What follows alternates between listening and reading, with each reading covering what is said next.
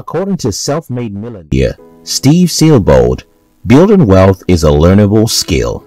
Individuals who have been able to gather wealth today were not born with peculiar wealth-gathering talents. Instead, they decided to learn the principles of wealth and pursue them. In this video, I will show you some of these principles, which are tagged as risks you should take if you want to be rich.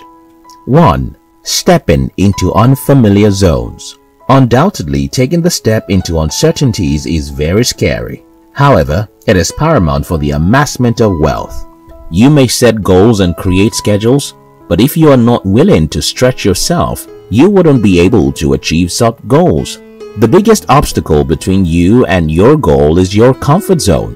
Leaving the familiar ground into the unfamiliar areas involves a significant amount of courage.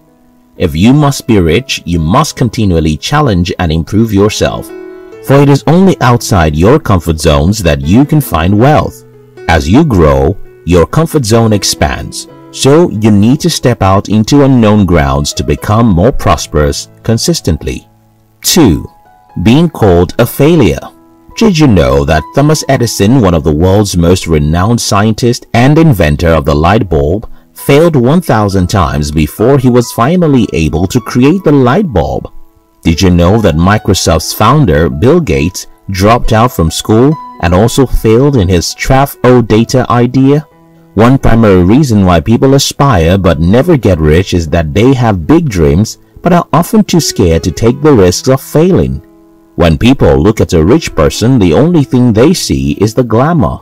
Nevertheless, behind the glamour are the many mistakes and failures. Self-made billionaire Richard Branson said that successful entrepreneurs don't fear failure. Instead, they learn from their mistakes. The successful entrepreneurs you see around today did not suddenly get rich. They too experienced rejection. If you genuinely desire to be wealthy, you must risk being called a failure. 3. Standing alone.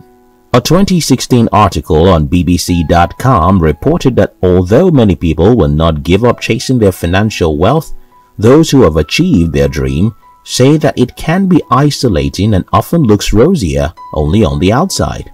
Yes, getting rich is a desire for all, but one must risk attached to it the threat of being in the lonely path. In your quest for wealth, you may have to face hatred and be despised from jealous friends and family members. Also, there is always a point where you have to perform the extraordinary task of moving away from the crowd.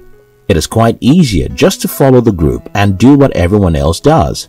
But what everyone else does is not what you need to be wealthy.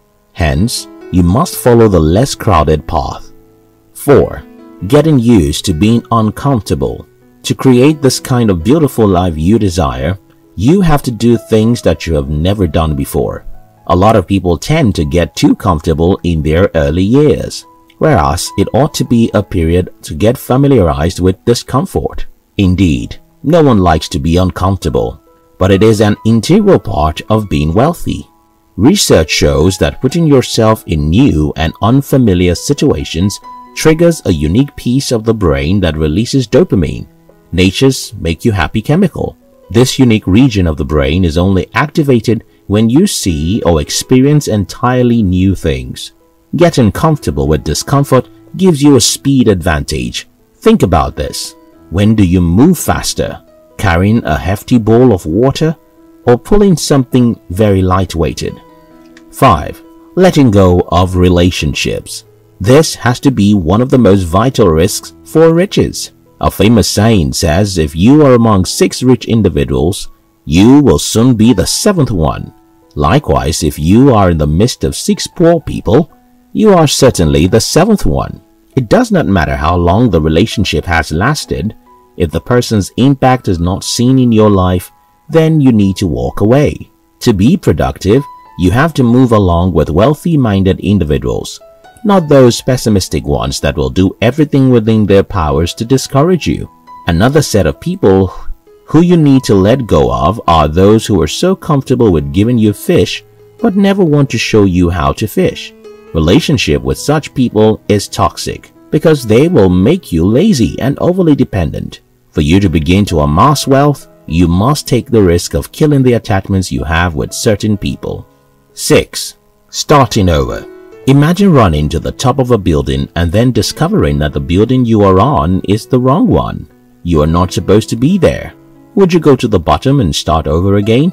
On the surface, deciding to begin again is easy, but in reality, considering the resource, time and energy you used to climb, you might just give up. The reason why some people are not yet wealthy is either they are on the wrong building or are on the foot of the right structure, but are too scared to start over again. Starting again comes with its fears and thoughts, such as, do I have what it takes to climb again? What if I climb and discover that I am on the wrong building again? These fears are legit, but there is a need to understand that it's okay to make mistakes. Everyone does, and the fear of making another one should not stop you from starting all over. If you must be rich, you must take the risk of retracing your steps and starting from scratch again. 7. Forgoing present pleasures. Richard G. Scott once said, "Don't give up what you want most for what you want now." Well, in my own words, don't give up your dreams of owning a private jet for some bottles of drinks and designer clothing. Although delaying gratification is a common factor for amassing wealth, it is somewhat demanding. Wealthy individuals are people who can control themselves. They discipline themselves to not give in to the pressure of instant gratification, but to instead think about long-term benefits. If you desire to be counted among the rich, you must be able to look beyond the immediate pleasures. 8. Approaching and asking. Since many individuals are scared of rejection, they find it difficult to ask for the help that is required to boost their financial life. Denial is a feeling that every rich person has to deal with. Undoubtedly, it hurts to be rejected. However, it is more heartbreaking to allow the fear of rejection to stop you from attempting to ask for what will make you productive. A famous quote by Mark Twain says, 20 years from now, you will be more disappointed by the things you didn't do than by the ones you did. So, throw off the bowlines, sail away from the safe harbor. If you don't attempt, you will never know. Little wonder why the rich damn the consequences and just ask. Although the step between them and their breakthrough may just be in the asking, many individuals will instead remain poor than risk getting rejected. No man ever made himself rich. Wealth comes when you dare to approach those whose impact would aid your success. If you want to be rich, you must dare to ask. 9. Burning bridges. This is by far the most dangerous risk to take if you want to be affluent.